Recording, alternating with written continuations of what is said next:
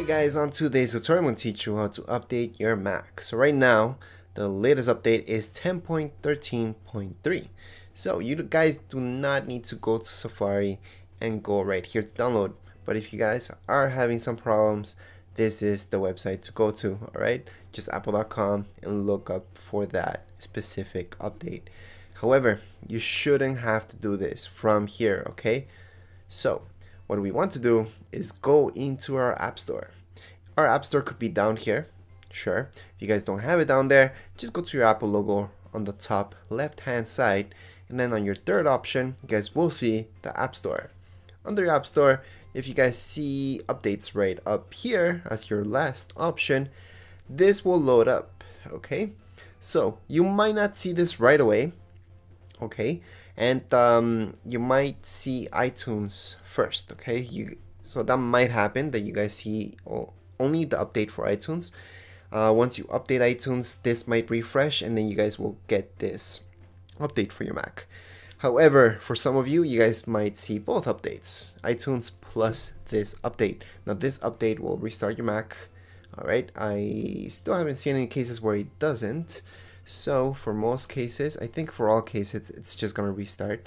And once you click on update, it's gonna tell me that. So see, it tells me download and restart. I could just do that now right now because then it's not gonna, it's just gonna stop me recording, right, if it restarts. However, it's gonna start downloading. If I click on downloading and restart, it's not gonna do it right away, so you guys don't have to worry about that. But again, if you guys click right now, like I did, on not now, it's just gonna download the update. The update is 2 gigs, so it seems like it's something humongous, right? However, it's actually not that big.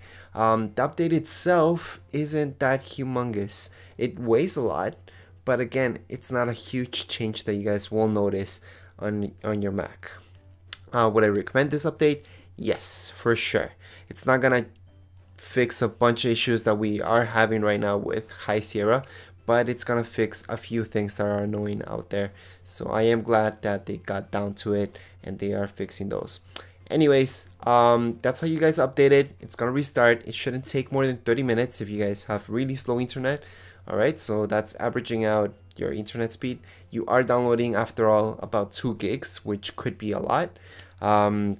For your computers to install the update and everything, you guys shouldn't have to wait more than 30 minutes. Again, that's because, and that's assuming that you have an older Mac. And maybe your hard drive is full of stuff.